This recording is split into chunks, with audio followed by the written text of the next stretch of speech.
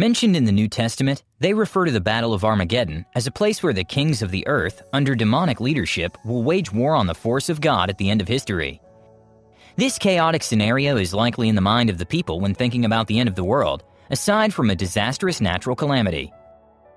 Armageddon is mentioned in the Bible only once, in the Revelation to John, or the Apocalypse of St. John, 16:16. Sandy Miller's Armageddon's only weapon is the sword of truth gave light to the claim about disciple John being the accepted author of the book of Revelation. He was the overseer of the 7 Gentile churches mentioned in John's Revelation. He regularly made the circuit of all 7 churches in Asia Minor.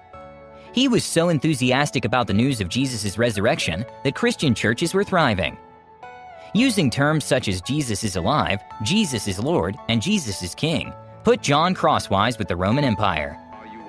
Humanity has endured all the horrible disasters in his vision. And what has been accomplished? John is saying humanity expects God to allow men to trample universal laws of harmony without taking consequences.